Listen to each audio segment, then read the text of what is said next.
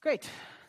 Welcome. Nice to see you back for the next week. So this is sort of a one-off week because I thought it might be useful to do a little bit about measurement theory, where I thought and other people confirmed that, yeah, it would be good to know about unsharp measurements.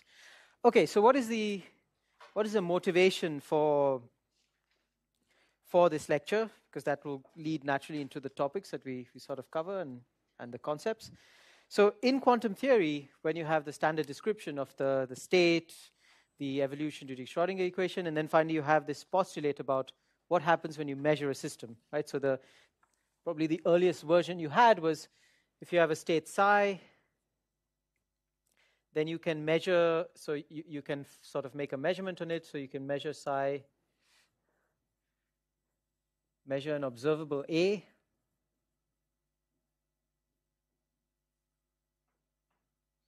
and the observable A is going to be Hermitian, so it has a nice spectral decomposition, so you can write it as sum over the eigenvalues of A, and then I use the same, so the A is the eigenstate and the A outside are the eigenvalues. And okay, and again, I'm dealing with finite systems here, so there's no continuum, it's all discrete.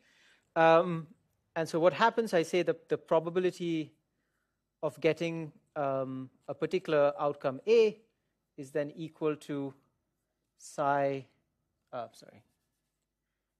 A psi mod squared, which is, so now if I write, so for example, if I write psi in that same eigenbasis, which I can, I write it as Ca times A, then that means the probability of getting A is mod of Ca squared. This is all very standard. Okay, but I also know that the state after getting the outcome A, then is just the eigenstate of A. So if I've completely, by measuring whatever outcome I get, I know that the post-measurement state is indeed that eigenstate. And even if I forget the outcome, or if I don't, or if forget or ignore the outcome, so I don't have the information about it. Okay. So what happens then? So what do I mean by this? I say there is a measurement done, described by the Krauss operators that are these projectors on A, but I don't actually see which outcome it is. So it's the full channel. So then the full channel, so rho prime, I would say, is equal to, this is the usual channel decomposition, so it's A times those projectors, so it's A rho initial times AA, well, rho initial we know is just psi, and then AA again on the outside. So then what I end up getting is the sum over A, Ca mod squared, AA. And so this is what we refer to as decohered with respect to the eigenstates of the observable. What I mean is that initially we started with a pure state, and in particular the pure state has coherence. So every one of these CAs, they have a phase, and so there's phases between the different eigenstates, and all of that has been lost. The probability of being in the eigenstate A is still the same. It's this, here it's mod Ca squared. In this final state, it's also mod Ca squared. So for example, if I now measure this state with the observable A, I would get the same properties again, but I've lost all of the phase information with respect to this eigenbasis. Okay, so this is the usual way of speaking about projective measurements, or PVMs, projective valued measurements in quantum mechanics. But this leaves us with some questions. So first of all, this is a very abstract description, so I haven't really said how I'm going to make this measurement. So if A is, for example, the spin of a single particle, then it's not something that I can do with my naked eye. I can't look at the spin of one particle with my naked eye. So there must be some manner in which I transfer the information about A into another system that I can actually look at. So this is the first thing that's missing. So what is the pointer? And the pointer is really something that we as an agent can observe, which is, so it's macroscopically observable, but also we have the ability to link it to a microscopic observable like a spin. So where's the pointer? The second thing that this leaves out is, well, this is what we would refer to as a strong measurement. I have a projective measurement. After the measurement, I lose all of the information here, and I project it into an eigenstate if I do see the outcome. Of course, the advantage of that is then I'm assured something. If I make a strong measurement and I get the outcome A, then I know what the state is perfectly after. So I know then if I repeat the measurement A on this, I'm only going to get this outcome. So this is really the strong measurement case. I disturb it completely, but I have I'm very assured of what the final state is. So now what happens if we do not want to disturb completely? So we have not strong measurements. And this leads us to the concept of unsharp measurements, which will be sort of the main topic that we really look through today, to plug the whole spectrum between very strong measurements and very weak measurements. And the third thing that one might ask, looking at this, is, well, so this is quantum theory. And then we have classical theory, where, okay, I make a measurement of like the length of this desk or some other macroscopic object in front of me. And in that case, I know that I do not disturb the system. So that's what I'm used to. So there must be something happening between going on the level of quantum systems of a few one particle or two particles to everyday physics, where I have a really large number of particles, and I know that I can do measurements without disturbing the system. But if, of course, the whole universe is, if we say this is really the underlying description, then there must be some description within quantum mechanics that allows me to understand macroscopic measurements. Measurements on the scale of classical physics, where we are used to not disturbing the system. Okay, so these are the sort of questions that we will be answering, really by looking at the notion of an unsharp measurement. And from today and tomorrow, the idea will be to understand what is going on in each of these things. Okay, so let's deal with the first question. How do we get an explicit measurement result? Well, we put in a system which we call a pointer. So in today's lecture, I'm going to deal mainly with position pointers. So what I'm going to do is I'm going to have another system. So I'm going to call this the second system. Should I call it P or Q? Let's call it Q. So I have my S is my system, and Q is the pointer. Okay. And so I'm going to start, for example, in my state of the system the same way. So psi of S is indeed the same thing as we had there. So CA. And then my pointer is going to start in some defined state. So let's say that psi of the system and the pointer is given by this, tensored with some phi 0 of the pointer. Okay? And now, in this case here, I'm going to take, for a very simple example, I'm going to take this to be a position pointer whose position is 0. So this pointer here is now just xp, describe a continuous variable system, a pointer. Okay? Now, what is the easiest way of saying, I make a strong measurement by using this pointer? Well, it's very simple. What I want this pointer to do is to move its position to indicate what the eigenvalue of this observable is. So the nicest transformation to do is the following. CA, A, and then for each A, so at the moment here it's just it's an uncorrelated state. It's this, tensor that. But now what we can do is for each A, we translate the pointer to x is equal to A. Okay?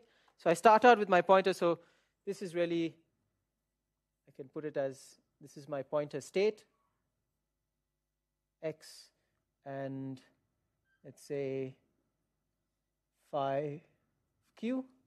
And I start out with the state at, let me use another thing. So this is my initial state here. And then if this is the value of A, it just translates to a value to that state there. Okay? Right? And this works in exactly the same way. Now the new thing that I do physically is I say, well, when I observe this system now, if I want to observe what the outcome is, I actually observe the pointer. It's actually a physical pointer that moves in space, so I look at it and I say, I make a strong measurement of x, and I see the value A. Okay? This will work exactly the same way as the strong measurement I've just described, because if I write now the full density matrix of system and pointer, it's going to be sum over A prime, CA prime star, A prime, tensor x equals to A, x equals to A prime. And now I take that x equals to A is really the delta function of the pointer, which means that x equals to A prime, the overlap is 0, or delta A prime. It's only the same if you actually have the same eigenvalue. And so in this case, what do I have? If I look at the state of the system alone, and I trace over the pointer, then everything here will vanish except when A is equal to A prime, and I get what I had last time, mod CA squared AA, which is exactly the decoherent state. And if I look at the state of the pointer alone, so I trace out the system, again here I have the same thing, A and A prime are eigenstates, so I get a delta A prime here, so I end up with sum over A mod CA squared of x equals to A, x equals to A. Okay? So fully decoherent system state, but a pointer state whose probability of being at any one of the at x equals to any one of the eigenvalues is exactly mod CA squared, which is our probability there. So we've just translated that into an explicit pointer thing. Now, this transformation, I just wrote it as a transformation, but it actually is a unitary operation, because we can do this in a very simple way. All we need is that for every eigenvalue A, we need to translate the pointer by A. The translation in x is done by a momentum operator. So remember, e to the I.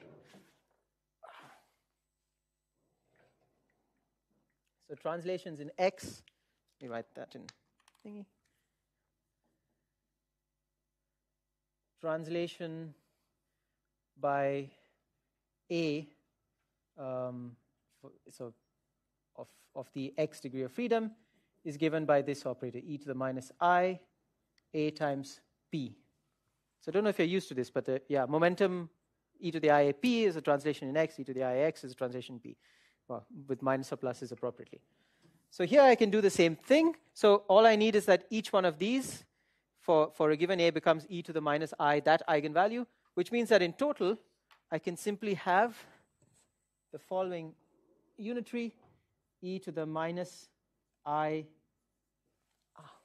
Sorry, this keeps slipping down and the volume keeps changing. Sorry about that. So e to the minus I, A tensored P. So A on the system, P on the pointer. Because if I act on this on the outside of this initial state, then of course I can take it into the sum because it's a linear operator.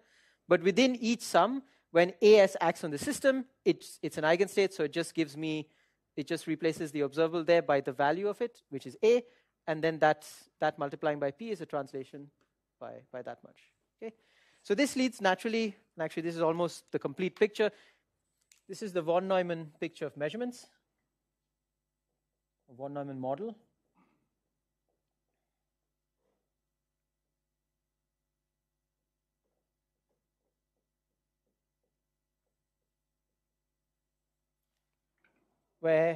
So it's exactly that, but it's just more general than just position pointers. So I have a system psi, which is equal to sum over A, CA.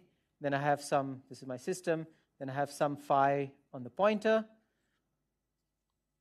So phi naught on the pointer. And then what I do is I do the e to the minus I times A times some, A tensor P. And P here is like, I use P because it's a momentum, but it's really a generalized translation operator. And I'll do a simple example with qubits shortly. And I do that on psi system tensor phi naught P. And what that ends up with is a sum over A, CA, A tensor e to the minus I, A times whatever this translation is on phi 0 of, I started using P because I was doing that ST. Let's keep it Q because otherwise the P's are all over the place. Okay?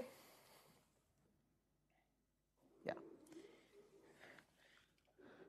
So With pointers, you have a very physical intuition about it, but I could also, for instance, and this will be heavily covered in the tutorial, I could use a qubit as a pointer if I only need, for example, 2 outcomes. So for instance, the C0 gate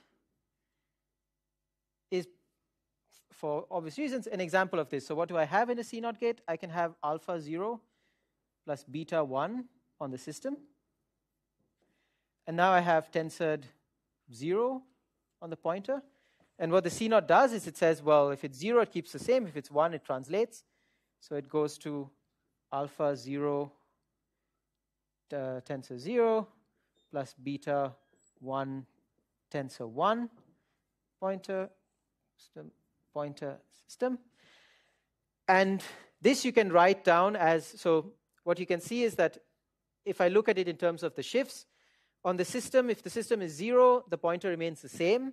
If the system is 1, the pointer shifts. So this is the observable, so the A in this case is the observable, well, it's just the observable 1, 1, which is identity plus, minus Z, yes, over 2.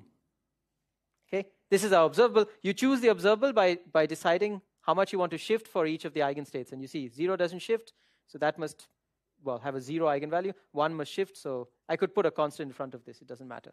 Okay. The translation operator is slightly trickier.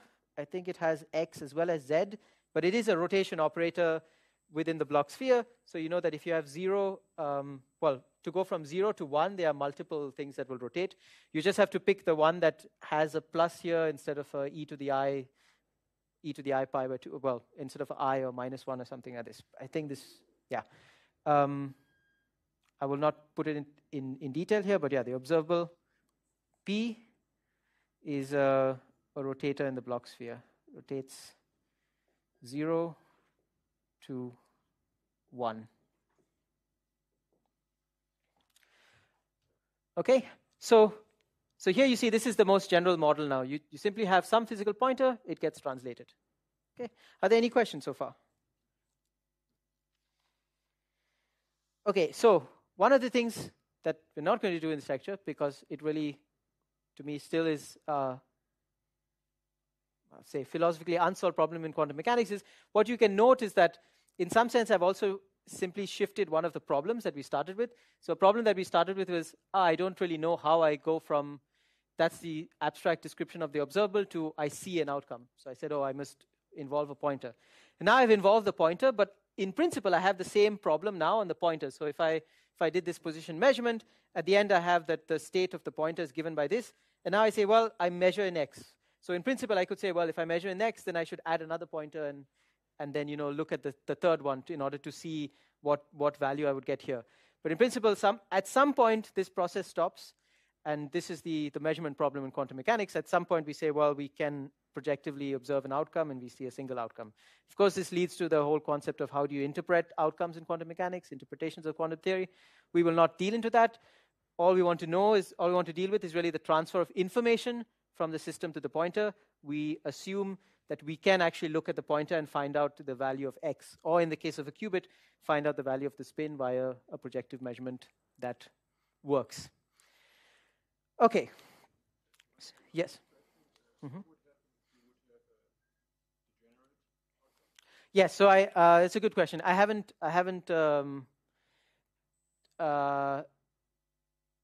dealt with that completely. So indeed, if you have a number of degenerate eigenstates, then here they would all get plugged into the same outcome. So then, in order to differentiate between degenerate eigenstates of an observable, so let me put it this way: if you use the von Neumann model, which is A tensor to translation, then any degenerate eigenvalues will come under the same outcome. So you basically club them together. So for instance, there you would have that coherence in those eigenspaces would also be preserved, for example. Yeah. So if I have A that is, for example, so this is a short example. So if I have A that is 0, 1, and 1, for instance, and my state of the system rho was, well, something completely general, then my rho prime, the decoherent state, would then it would have zeros here. It would have the same, but these would be preserved. All of these would be preserved. And the reason these would be preserved is because indeed they are in the degenerate space, so they will not get decohered. Yeah. So you only decohere between eigenspaces. Yeah. Okay, good. Any questions? No? All right. So far I've discussed the case with the position pointer that I start in a state that's a delta function. So when it's translated, all of the different versions of the translation are orthogonal to each other. And now the question is, what if I don't? So what if x equals to, well, so x equals to a, x equals to a prime not equal to a is not equal to 0. Okay. Now this is really where we're going into the unsharp part of the measurements, because what we're saying is we have a pointer state that is not so well defined in the beginning. So even though it's shifted, we don't actually know exactly which outcome it corresponds to. So let me now do a specific example. So imagine that I'm really doing the measurement of a spin. So I have that my psi is C0. Oh, let's do it as plus and minus. So let's call it C plus C minus minus. Okay, and I want to measure. So my observable A is indeed plus minus minus minus. Okay, and I do it with the XP pointer, so an XP pointer. So what happens? So I have C plus XP pointer, and it starts with some wave function. So let's just call it initial state is some psi. Well, I'll write it in this form, psi of x, which basically this is defined as saying that if psi of x is equal to the wave function psi of x. I just put the wave function in the ket to indicate what the state is. Okay. So what do we have? So now I say x, so psi s tensored phi of x.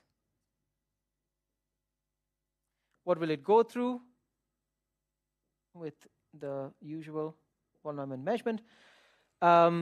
So now we break it down into the sum, C plus and C minus. So I'm going to get C plus tensored, and this is going to be the one that's moved in front. So this is actually the wave function psi x minus 1.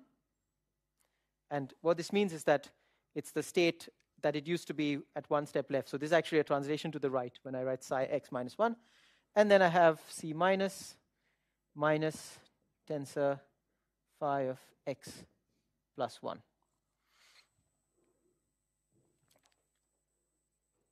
Okay, so I write down the state of the system and the pointer after the measurement in full. So it's just this times itself, the ket bra thing. So C plus mod squared plus tensor phi x minus 1 phi x minus 1 plus C minus mod squared minus tensor phi x plus 1 phi x plus 1 plus, and these are now the new terms, C plus C minus star plus minus phi x minus 1 phi x plus 1 plus C plus star C minus plus tensor phi x minus 1 sorry, this is wrong way, phi x minus 1 phi x plus 1. Okay, so this is just standard. And now I say, well, we do the same thing that we did there. What is the system? What is the pointer? So what is the state of the system at the final thing? So now I trace out the pointer. So for each of these now, I just get the inner product between all of the brackets that I had. So I'm going to get C plus mod squared plus as usual, C minus mod squared, minus minus. But then I get two more terms from here and here. So this is now plus C minus star plus minus with this inner product, phi of x plus 1, phi of x minus 1. And yeah.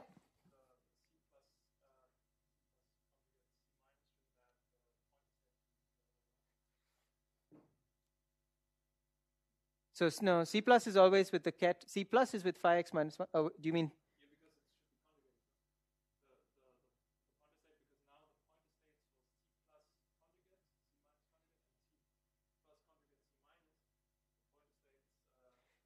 Do you mean in this one here? Ah, this one here, yes. Yeah, this one.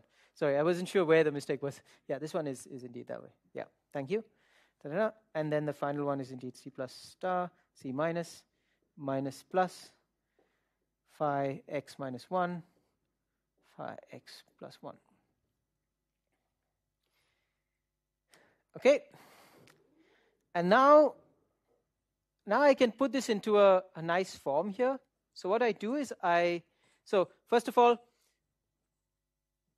I'm going to assume now that the state that I had was real, so it was a real wave function. I can put in that it was a wave function but was not real. All I would get there is a e to the I theta here and an e to the I minus theta minus I theta here, because of these are complex conjugates of one another. And that would correspond to essentially rotating the phase of minus with respect to plus in the system state, but without decohering it. So it is indeed something that is interesting, but it's not important for the discussions we're going to have further. So in the simple case now, I'm just going to consider that they are real. So I'm going to call this quantity F. So I'm going to call this quantity here. I'm going to define as F.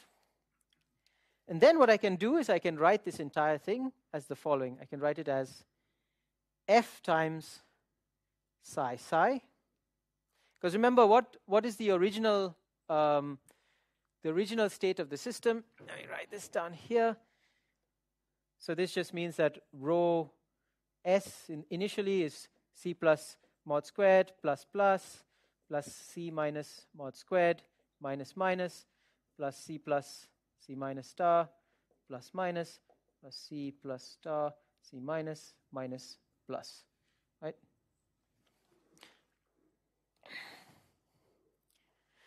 So by taking F times that, I've gotten in exactly these last two terms. So it's F times C plus C minus star plus minus and the other one. But I've not gotten all of these terms. So I've taken F out of this, but now I need to add 1 minus F times that. And 1 minus F is only on this part, which is my decoherent state. So plus, let me call it rho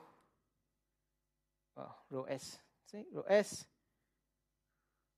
decoherent, which is basically, well, this term here, but just for the case where you only have two eigenvalues, plus and minus. Okay, so I see that my final state is just a mixture of having my initial undisturbed state plus the state that I would have gotten if I measured strongly with a pointer. Okay, so this is somehow what we really are characterizing the disturbance. So 1 minus F is the disturbance. If F is equal to 1, you don't decohere at all, so you have the original state, so 1 minus F is the disturbance. If F is equal to 0, then that means you have only a decoherent state.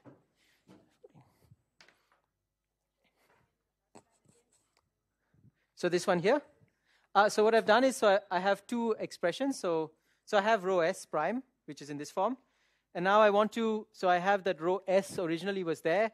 And okay, let me call it, so psi of S. And then I define rho S decohered to just be the first two terms.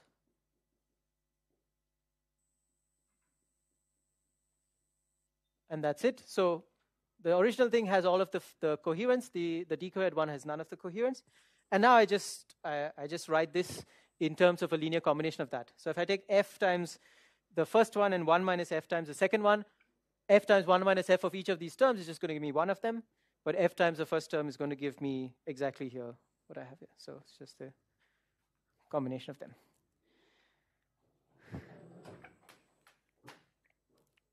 Okay. Now, the next question that I naturally want to answer, it's a bit weird to go all the way to the left, is what is the information I gain from this measurement? So, and here we require a second concept. So how to read the pointer. Okay. So in the case when my pointer was a delta function, it was kind of obvious how to read the pointer, right? I just make a measurement of x, and then I say, well, the only answers I can get are where the delta functions are, which are exactly the eigenvalues of A. But now I start with a wave function that could, in principle, be spread all over x. So when I measure the pointer, I'm going to get some value of x, which is a continuous variable. But on the other hand, the observable I'm trying to measure is a spin. Is it in the state plus or is it in the state minus? So here you see actually there is some freedom with how to interpret. So if I get a value x, I can do, so one of the things I can do is I can bin the values of x, so the range of x. And what I mean by bin is I mean like I consider intervals, and I say if x is within this interval, I say we do plus. If x is within another interval, I do minus. I can also do a probabilistic thing, but that doesn't help me. That's just post-processing. So what would be the natural way of binning of that measurement? Well, I know that I assume, for simplicity, I start with a pointer that's centered around 0. So if I start with a symmetric pointer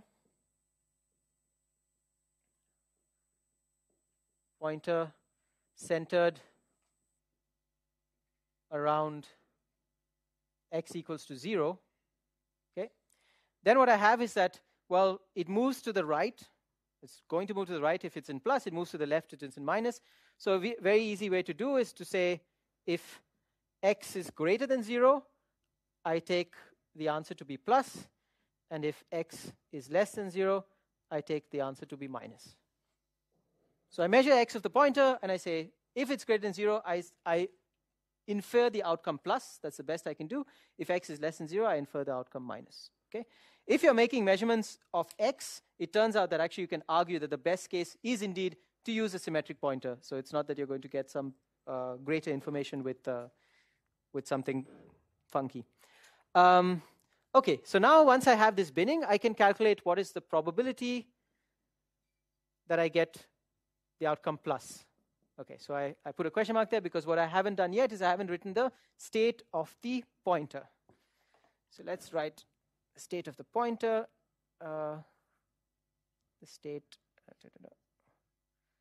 row of the pointer prime at the end of the measurement.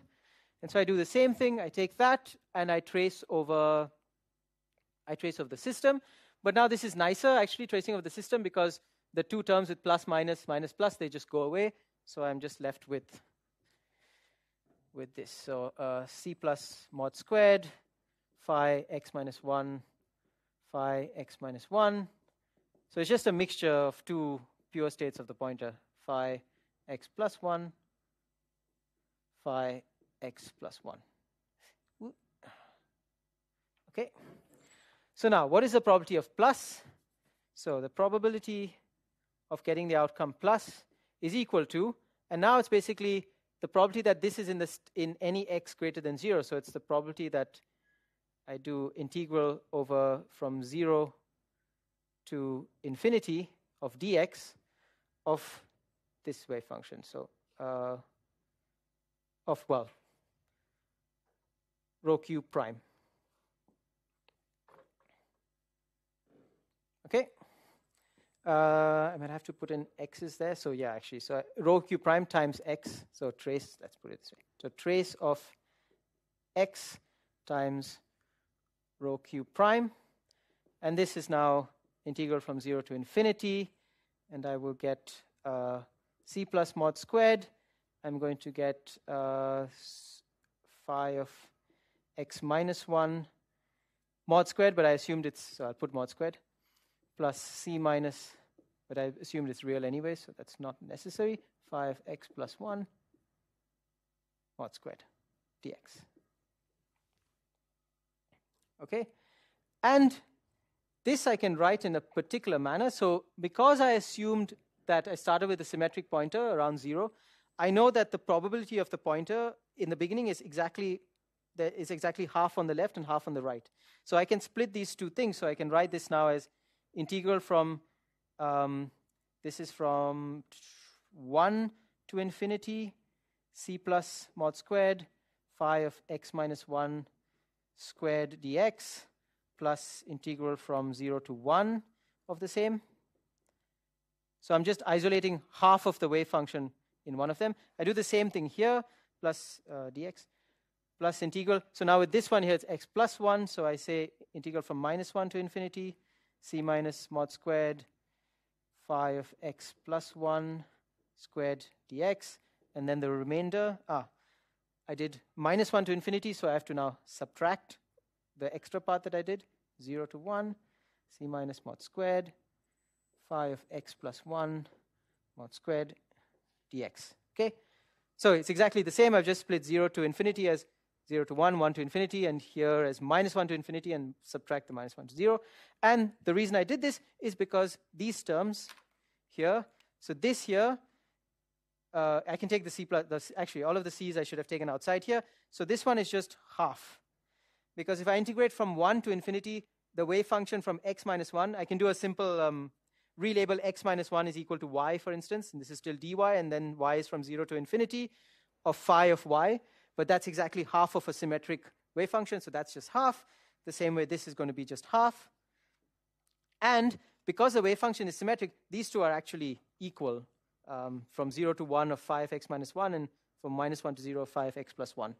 So this now I can write as, let's continue here. This is going to be, so the probability of plus is now half c plus mod squared plus c minus mod squared plus, and this plus integral 0 to 1. So I'm going to write it as integral from, so integral from 0 to 1 of phi of x minus 1 is, so let me write it schematically here. So this,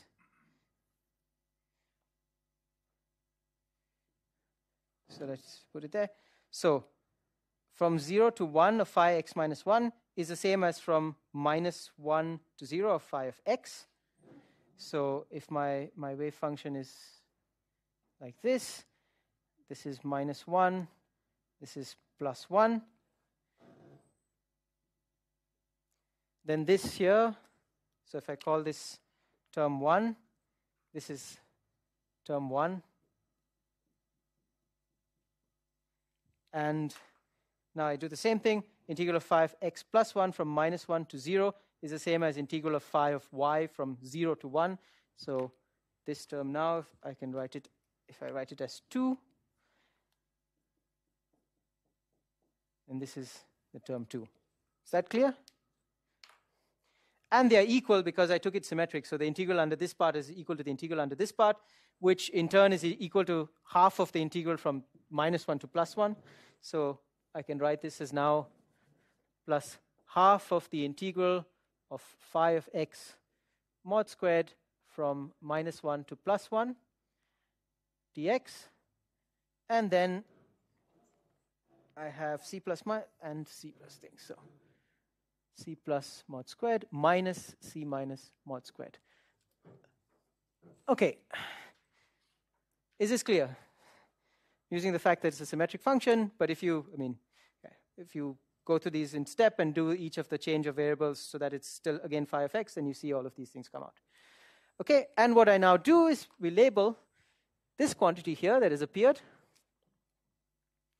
We label this quantity G. Okay? Why do I do that? Because I want to do now a similar thing that I did for the state, I want to do with the probabilities. So what is the case? If I make a strong measurement, I know what the probabilities are. They're just C plus minus. and C minus, well, C plus mod squared and C minus mod squared. Sorry, the square went outside there. The other thing that I could do, imagine that I consider that I don't make a measurement at all, and I just guess what the answer is. Well, then I would get the properties half and half. So what I do now is I write this in the following form. Oh, let's write it here. So I split, so I have half G, so I'm going to do it as, I'm going to make this half times G plus 1 minus G of C plus mod squared plus C minus mod squared plus half of G C plus mod squared plus C minus mod squared. And now I can collect terms. So with G, what I guess I should have, sorry. One of the things I forgot to say is that C plus squared, mod squared plus C minus squared, this is of course equal to 1. Because it's just the total, well, this is a trace of the system, so that's just equal to 1. So actually, this is also fine. And this was a minus. Sorry, don't know how it happened. Have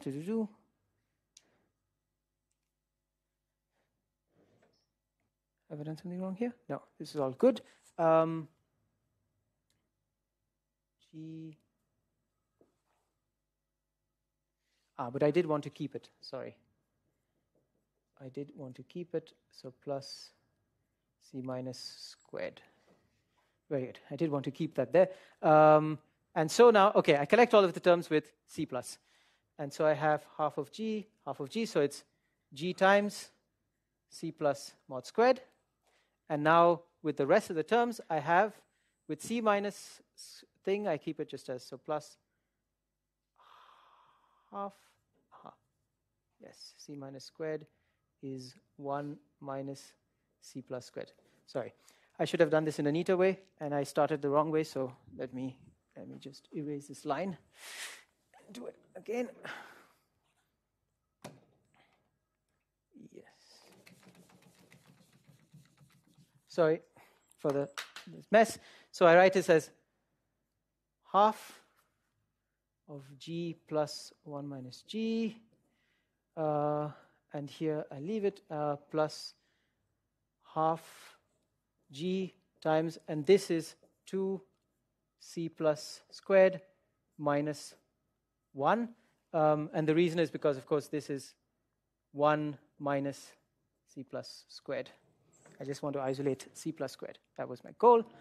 And so this is now,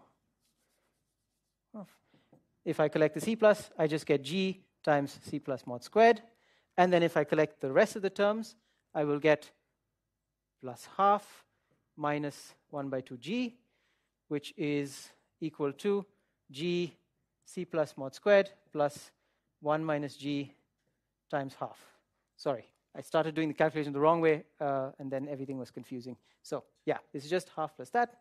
Is that clear? Why did I want this? I wanted to put it, as I said, in the same form that I had put the state initially. What I have now is something nice. I have that the probability of getting the state, of getting the outcome plus is a number G times what I would have got from a strong measurement. So if I made a strong measurement, this is the probability I would have gotten. And 1 minus G, probability of just doing a random guess and saying, well, it's half plus or half minus. Okay? So both of my state now, this is now a representation of the information gain. Of course, there are many ways of defining this mathematical quantity, but here I've just taken it to be the amount to which the probability that I get matches the probability that I would have gotten from a strong measurement. And now we have both that the information gain and our disturbance are both, both our information and our disturbance are put in linear combinations of what I would have gotten from a strong or a weak measurement. Okay, so okay, I think this is a good point to take a break because it's 10:30. So we'll take a break now. I'll answer some questions, and we will continue at 10:40. Yes.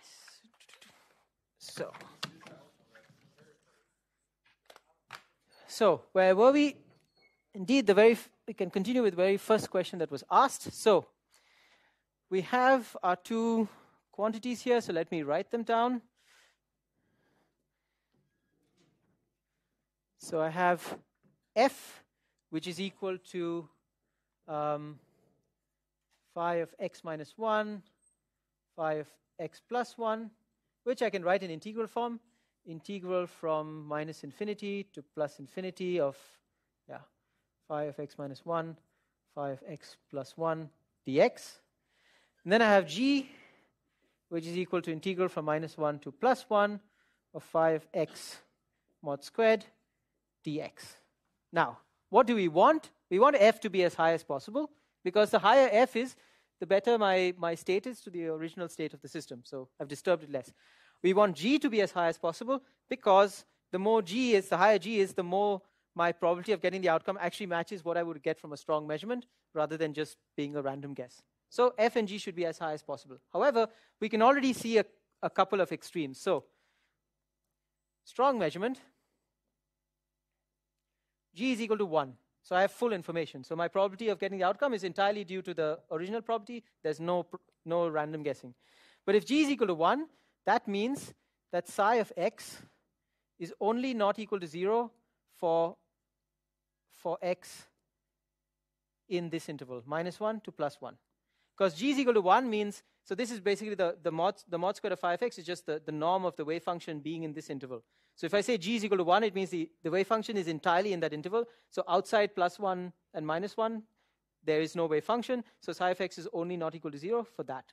But if that is the case, then phi of x minus 1 times phi of x plus 1 is equal to 0 for all of x.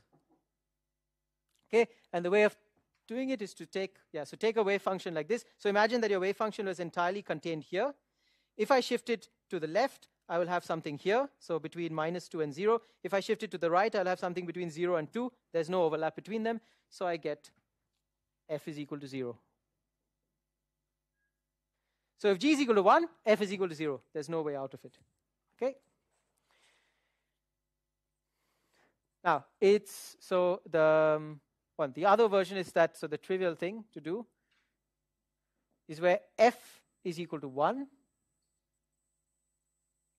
So phi of x minus 1 and phi of x plus 1 are essentially the same wave function. Now, this of course is not possible to, except in a limit. What you have to do is you have to take phi of x minus 1 and phi of x plus 1 to be very, very, very broad. And you take the limit that they're infinitely broad.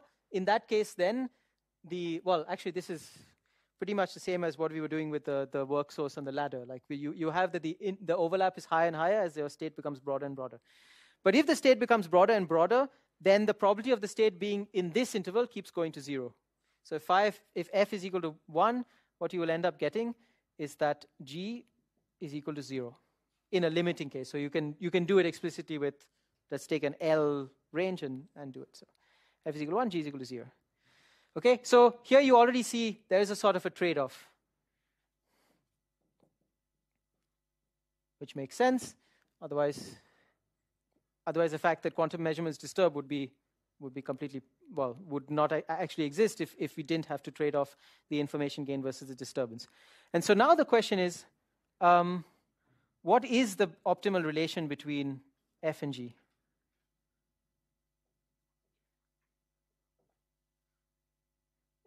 G versus f or f versus g? Let's say g versus f versus g. Oh, doesn't matter. What is the optimal relation between f and g? So given a fixed value of f between 0 and 1, how high can I make g, or vice versa, right? Now, you can actually do this by, in fact, in the paper that we did this for physical pointers, you can actually take these two quantities, and then you can make a Lagrangian. You can fix one of them and Lagrange optimize for the other.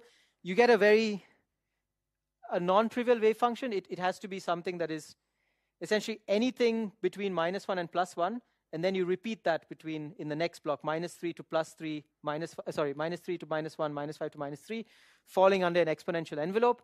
We're not going to go into that, but the answer to this question, and you will do this for the qubits, by the way, and find this optimally, is that f squared plus g squared is, equal to, in the case of the optimal, is equal to 1. So you can get f squared plus g squared equals to 1. And what was I about to say here? Yeah, okay. All right. Yes, I was going to say this is, so it's a non-trivial thing. So for example, not for Gaussians, for instance. So if I just say, let me take a Gaussian pointer for my physical pointer and see whether this is satisfied, it's not satisfied. So it really is a non-trivial construction in F. And now what I want to compare this to is the following. So compare to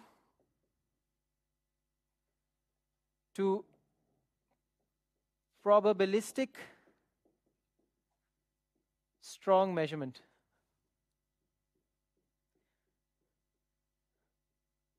What do I mean by a probabilistic strong measurement? I say, well, I have my system. Well, I have many copies of the system, whichever way. And what I do is I say I will flip some biased coin, which has some probability p or 1 minus p. And when the coin lands heads with the probability p, I make a strong measurement. And that's the statistics I get. If the coin lands on tails and is 1 minus p, then I don't do anything, and I just guess the outcome, half and half. Okay? So I do this. So what I do is, with p, I make a strong measurement. Okay?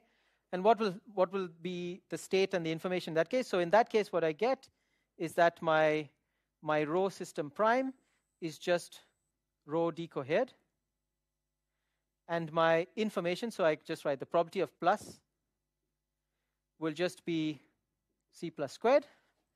And with 1 minus p, I just guess. I don't do any measurement, so no measurement.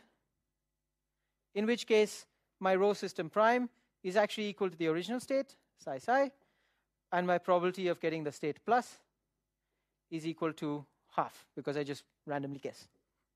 Okay? And now, what does this mean? If I collect the statistics of this, then I have that my rho system prime is going to be p times this one, 1 minus p times that one. So it's p rho decohered plus 1 minus p rho, psi psi. And my probability of the outcome plus is going to be p times the probability that I would get from a strong measurement, so c plus mod squared, plus 1 minus p times what I would get by guessing, which is half. What does this mean? Now I can compare that to the f and the 1 minus f. This is in the same form. So here f is equal to 1 minus p. And in this case, g is equal to p, which together means that f plus g is equal to 1. So I see there again I have a trade-off. F plus g is a constant value, but it is a different trade-off from the one I got in the case of the optimal choice of the optimal pointer. And the way I can graphically interpret this is I draw this graph now. I say let this be g, and this is now f. And this, so 1, 0, 1. This is mix of strong and no measurement. And my optimal pointer gives me that. So f squared plus, so this is we call it the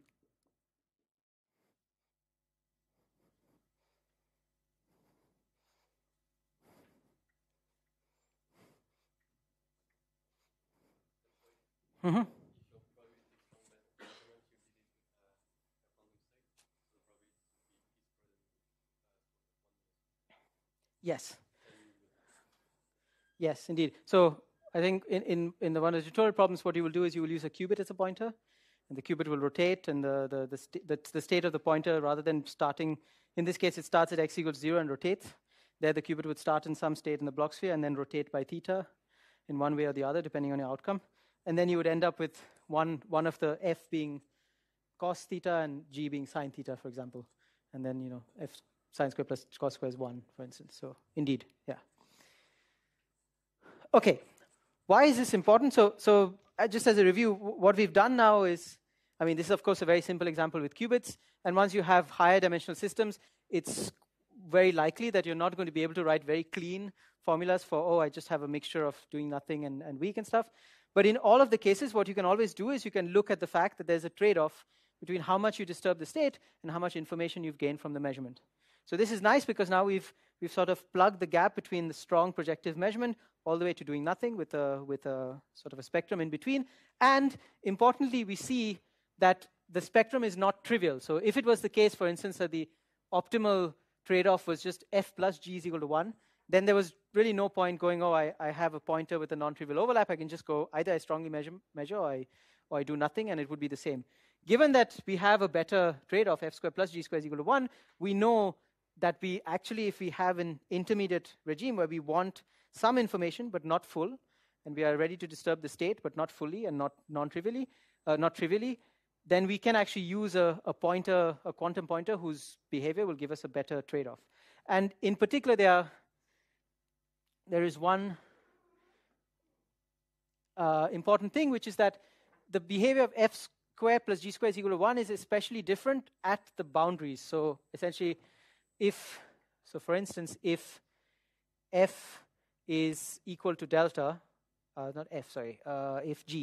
if g is equal to delta, which is much smaller than 1, okay, so this is now small information gain.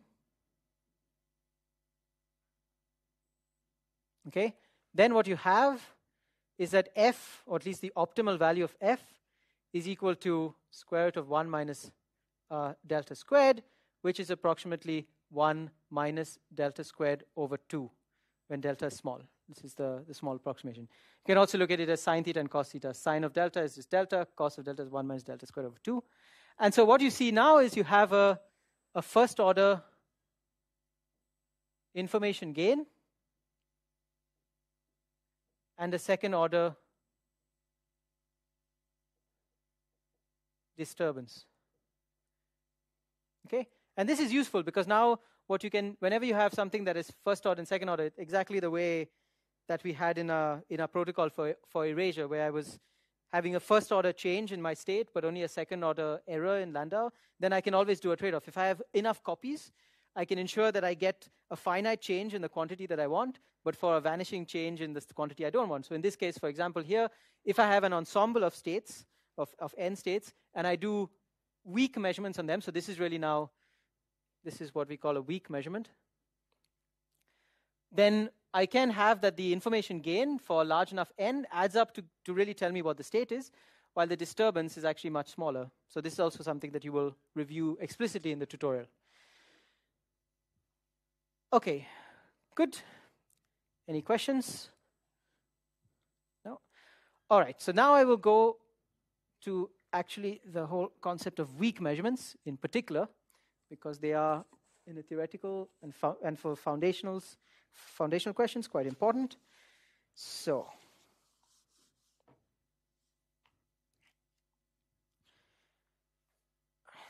okay, so I return back to the von Neumann measurement picture. So I say, so my weak measurement now. Weak measurements. I have my state of the system, psi s, which is equal to, as before, well, I don't really need to write it out. Let me write it. Okay, sum over A, C, A. And it's a weak measurement, and I actually say with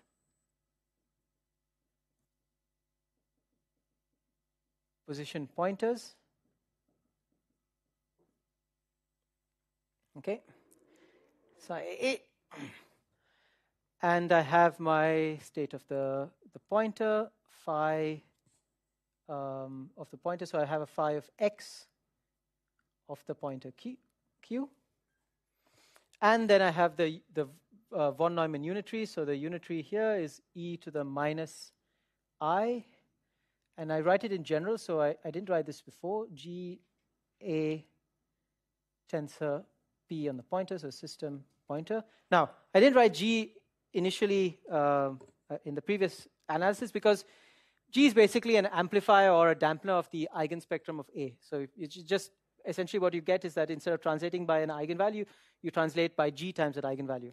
So you can always, given g, given the eigenvalues, and given the width of the pointer, you can absorb 1 into the other two, and you can leave it g is equal to 1. So we're not going to take this into account. G is equal to 1 here. Okay, but what we are going to say is that we are going to now work in the regime where our wave function here, phi of x, is so broad that it has a very high overlap even when it's shifted by one of the eigenvalues of a. Okay, so essentially I'm working in a regime where, so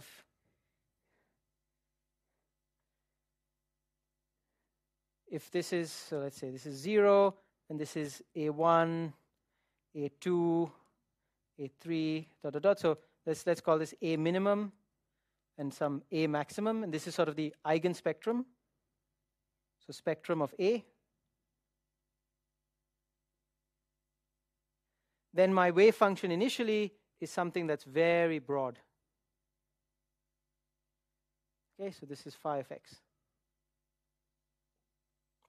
Okay. Now, again, as I said, I can do an absorption here. So for example, if I start with my wave function quite thin, then I could choose a coupling constant g that's very small, so that instead of translating by a, I translate by a fraction of a and then squeeze this. So either way, I can use g, the eigenvalues, and the width to adjust how I like to make this the case. Okay? Now, what is going to happen in this case? So one of the ways of looking what happens in this case, so the point in this case is really that looking at an individual measurement of the wave function is not really going to tell you much, because it's so broad that essentially, regardless of what eigenvalue of a the system, which eigenstate the system A was going to be, the wave function you get is going to look almost the same. So now we do the unitary. We say e to the minus I a s p q acting on psi s tensor phi of x. Okay, and now what we're going to do is we're going to say, well, this is approximately identity minus I a s tensor pq acting on the same phi s tensored phi of x.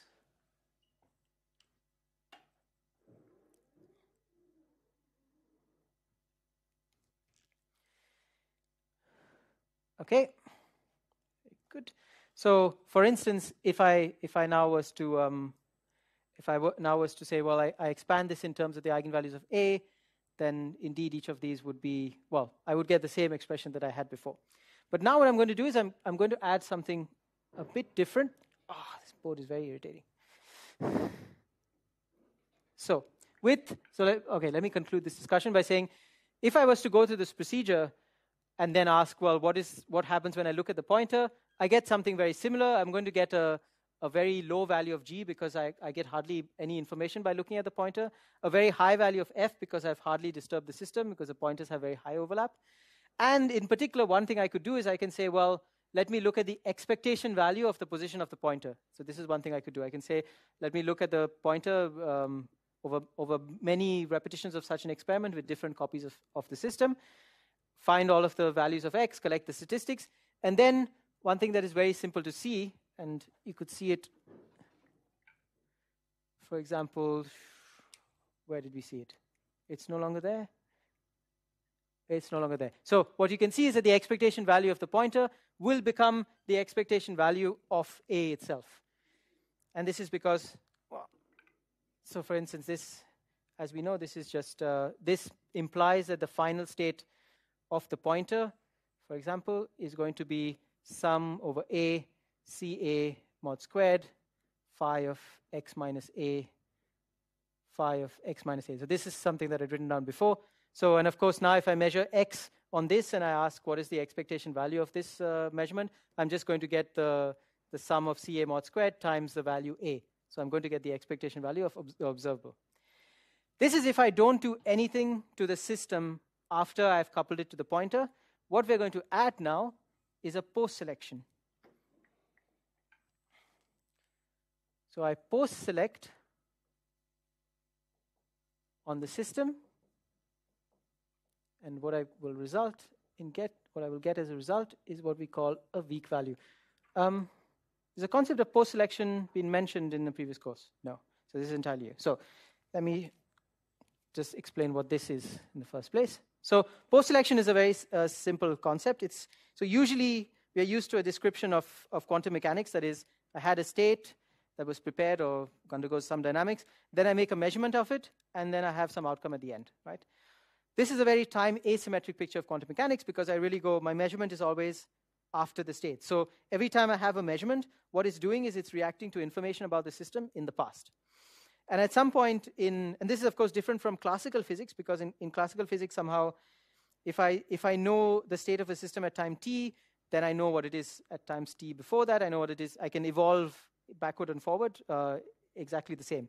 In quantum mechanics, the unitary evolution has this property. I can evolve backward in time, evolve forward in time, and I can apply the Schrödinger equation in both directions. But measurements do not appear to have this property, because I say, well, if I measure the system, it's measuring what is before that and preparing something for after. So one way of tackling this is to create a time symmetric version of this by saying, in fact, every time I have a measurement, I can consider that I have information about the system not only before, but also after. And so I could say that, so the usual way of writing this would be at some, so this is the increasing direction of time. So at some time t, I had psi. And psi was sent into a measurement device. And this, for example, can be described by a set of Krauss operators. It can be described by this observable A. So in this case, for example, it's described by the set of projectors A. And then it evolves after that. But I also know that at a later time, the state must be phi. And I write it with the opposite way. And I'll explain why. How would I do this? So there are two ways of doing this. So fundamentally, I can just look at it as, I know the state must be phi there, and I know the state must be psi in the beginning. So what do I get for outcomes in the middle? The operational manner of doing this is, I can do an experiment where I have psi, I do a measurement, and at the later time, I simply do a second measurement, one of the outcomes of which corresponds to this one. So for example, if phi was the state 0 on a spin, I could make a z measurement here, and if I got the answer 0, then I keep the statistics that I just collected from here, from the measurement. But if I got the outcome 1, I just throw it away. So this is why it's called post-selection. I have an ensemble of such states, which I prepare all in the same state. I do the same measurement. I collect the data points corresponding to each of the things in the ensemble. But then at the end, I do a measurement. And if my measurement gives me the answer I want, I keep the data. If the measurement doesn't give it to me, I throw it away. So I've post-selected the data. Okay?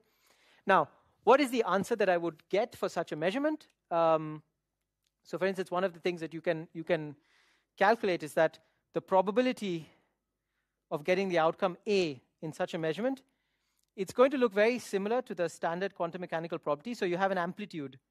You had psi, then you went through A, but then usually you just put in back psi here, but here you have an amplitude because you need that your state evolves from psi, you project it onto A, and then at the end it's phi. So this is the amplitude of this particular thing happening. That's the probability that you will start in psi, you will project on A, and you will go to phi. And then you have to renormalize by the entirety of the probability of actually succeeding with the post-selection. So you have psi, A, phi. So let's call this A prime, sum over A prime, mod squared. So this actually, I've detoured a little bit from weak measurements here. So this is the probability. If you did a strong measurement here, what would be the probability that you found the outcome A, for instance? Okay? Okay, so now, why did I do that? I want to consider what will happen if I make a post-selection on the system here. And then I look at the pointer, or I look at the pointer given that I had a post-selection on the system. Okay? So now, this is a bit of a detour. So I just enclose this. Okay. Now, so let me repeat that there. So what I have, so I had e to the minus I a tensored p on the pointer system acting on psi s tensored phi of the pointer, or phi of x on the pointer. I'll just put it as phi at the moment. Okay. And I also now have a post-selection. So at the end, let me write this down. So at the end, I'm going to post-select on the state phi. Oh, I'm going to have phi again. No, so let's not choose that. Use phi for the pointer. So let's use a different letter here. Let me just use it as eta.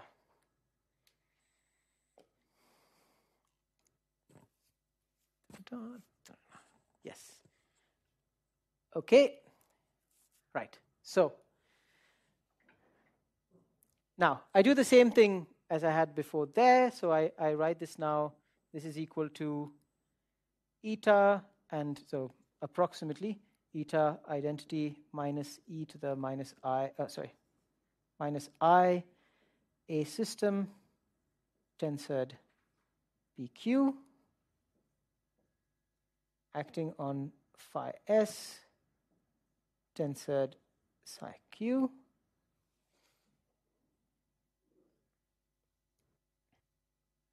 okay, which is now equal to,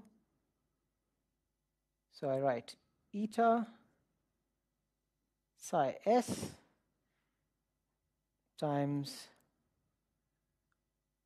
identity minus, and here we put minus I. So in this case here, because I have an eta and a psi s, what I can do is I can already take the average of eta as psi. So I'm going to define that now somewhere else. So let me write this quantity. So eta as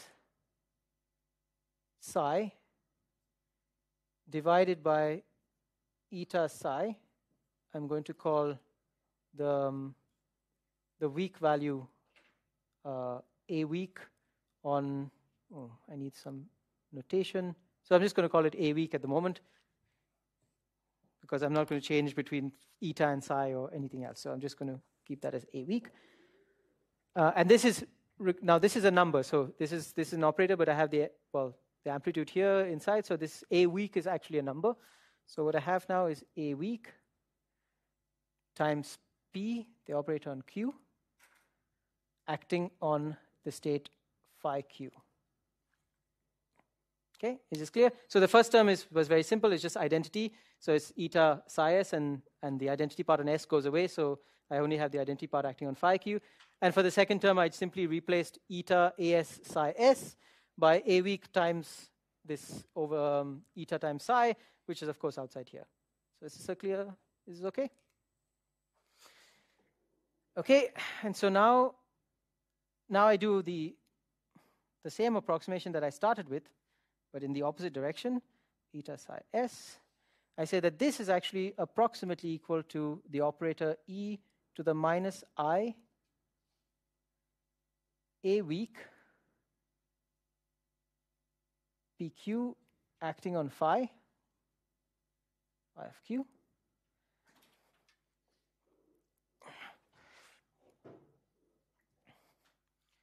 which is indeed just eta psi of psi s. Oh, I should have written this as s everywhere, times phi of, let's call it x minus a weak. So it's just a translation operator on the pointer q. So I didn't put the x everywhere. It was implicit. That is all wave functions of x. Okay. Now, immediate question, of course, is when do these approximations hold? So this is something that you can do explicitly by taking a particular version of the pointer. So the easiest version is to just take the Gaussian pointer, for example. Take a wide Gaussian, give it an explicit width, so a sigma, and then look at the difference between this operator acting on stuff and this operator acting on stuff, and the same way here and here. And the answer that you get is that, so when are these approximations valid? Let me put it in blue. So this is valid. Oh. So take pointer of width So approximately, let's say, let's call it sigma.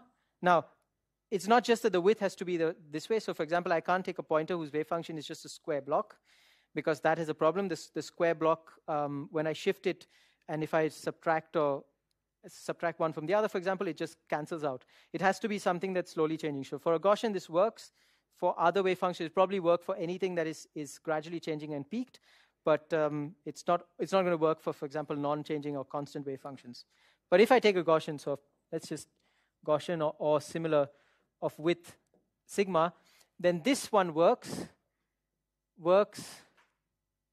if sigma is much greater than ak for all k. So basically, that the width is, as I said, much greater than any eigenvalue that you have for all k. And this one will work if sigma is much greater than a weak itself, which is kind of implicit here, because I'm translating by a weak, so we need that the width is actually much greater than a weak. So if you have those two conditions, then these two things work. Okay? Now, what have I gotten here? Yes. So this is the final state of the pointer. However, this is actually not, this is the final state of the pointer multiplied by the amplitude that I get it. So when I post-select, I renormalize the state. So when I say I make a post-selection, then I say, what is the state of the pointer, given that I did succeed, that I did actually, my post-selection actually worked. So the final state of the pointer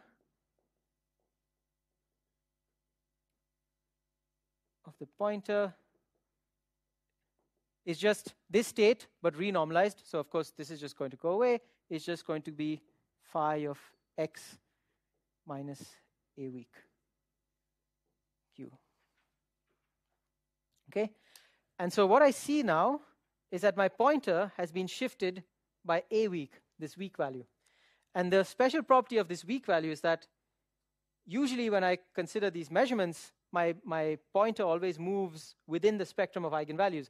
Even if the wave function of the pointer itself is very broad, if I didn't make a post-selection and I ask what is the expectation value of the pointer, then I get the expectation value of the observable A itself.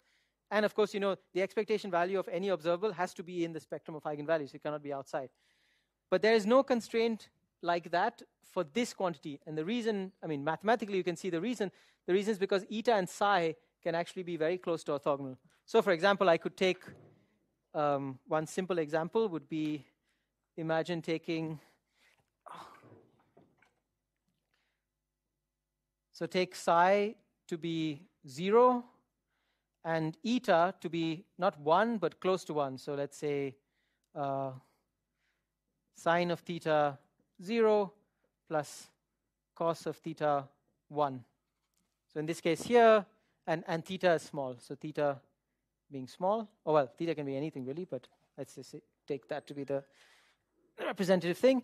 And then we can take our observable A to be, for instance, the observable, the observation of the spin in the plus-minus basis. So plus, plus, minus,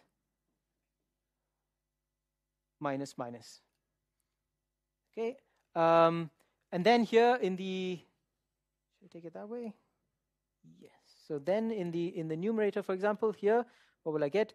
0 acted upon by this observable is going to give me plus minus minus.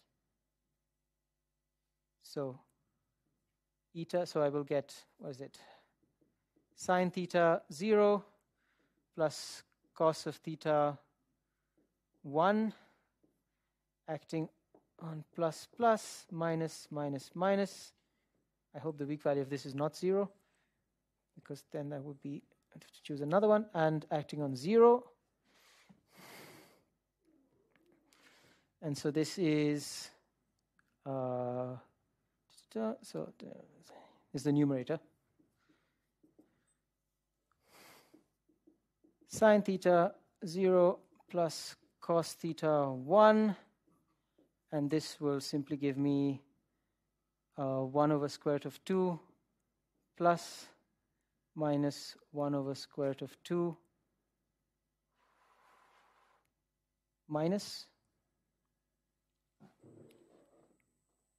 And then, okay, I will get the term. So 1 over square root of 2. Oh, so 1 out of 2, sorry. And I will get sine of theta from this and this. Then minus sine of theta from the next one. Plus cos of theta from the next one. And then plus cos of theta from the final one. So that becomes cos of theta. So that's the numerator. And the denominator, which is eta psi, is just sine of theta. Sine of theta. So from this I get that the weak value is cos theta by sine theta. So it's cot of theta. And this is a number that's anywhere between 0 and infinity, basically, right? Which is very outside the eigenvalue of the outside the eigenvalues, because my observable, the eigenvalues are +1 and -1, and now I've got a weak value that was cot of theta. Yeah. Now there is a I will put in references for the various calculations that I've done that have not gone into detail. So for instance, you can take a Gaussian pointer and you can calculate these things.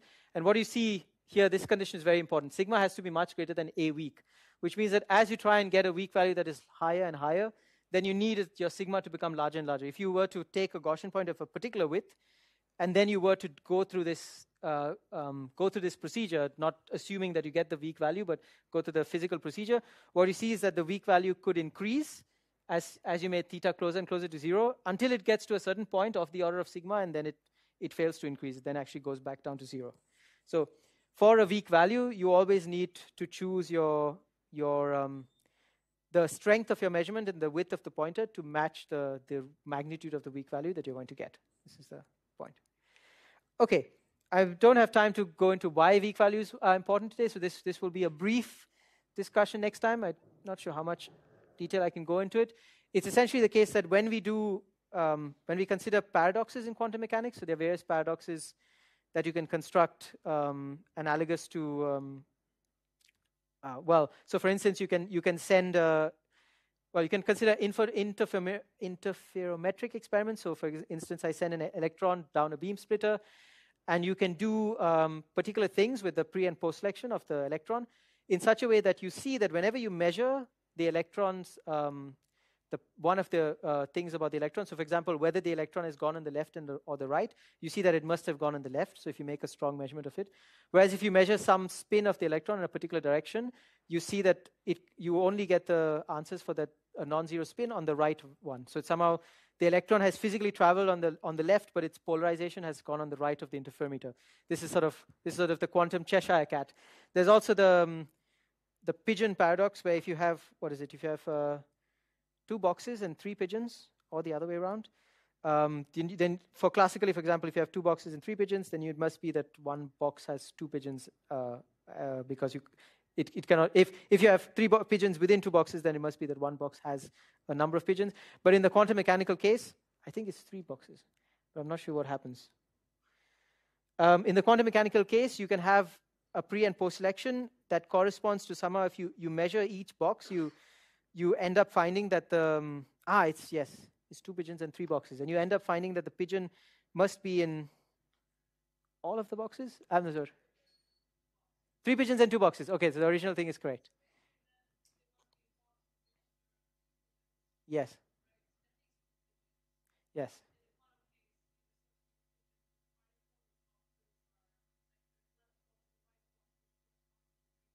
Yes.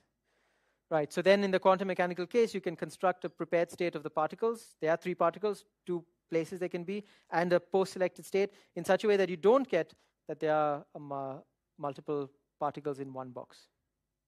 I guess. Yes. So, okay, I will find the exact nature of these things. The point is that with these paradoxes, what you can look at, instead of looking at the strong measurement results, which sort of which give you a paradox, what you can look at is the weak values of the measurement that you get, and they explain, even though the weak values themselves look like they're outside the spectrum, when you look at them together for the various cases that you can do the paradox in, you see that they explain somehow the physical nature of what is somehow going on mathematically in the experiment that explains sort of the reason you get the paradoxical answers. So that's one thing we do in the next lecture, and the other thing we will do is look at macroscopic measurements, which is to plug the gap between the quantum fully disturbing measurement and the fact that in in everyday life, we can look at systems and actually not disturb them. And with that, I conclude the lecture. Thank you very much.